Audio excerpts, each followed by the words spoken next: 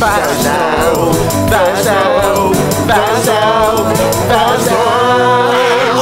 yeah.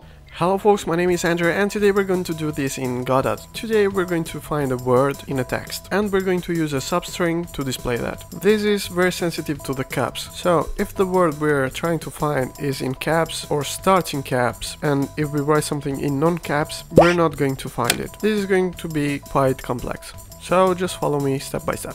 Let's start. Like you can see, I have a text displayer, it's just a rich text. I have a text edit and I have another rich text used like a container. I put some text inside of this. Now let's go and do this. Like always, I have only the delta function. We're going to need a lot of variables. I'm going to create an onReady variable and it's going to be our text source, and I get the text from the text container. Then I need a new variable. This is going to be the word to find. Then I need a variable to store the position of the word to find. And last but not least, I need a variable to display on the text displayer. Now let's jump inside the delta function. Here I'm going to set the word to find to the text inside the text box.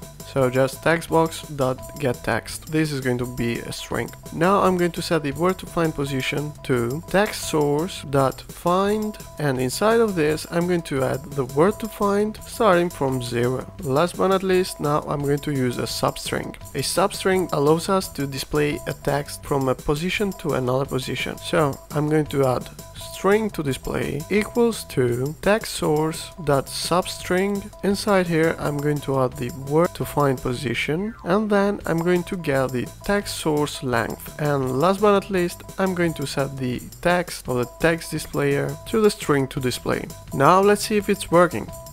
Okay, it's working, you're done. Leave a like and subscribe.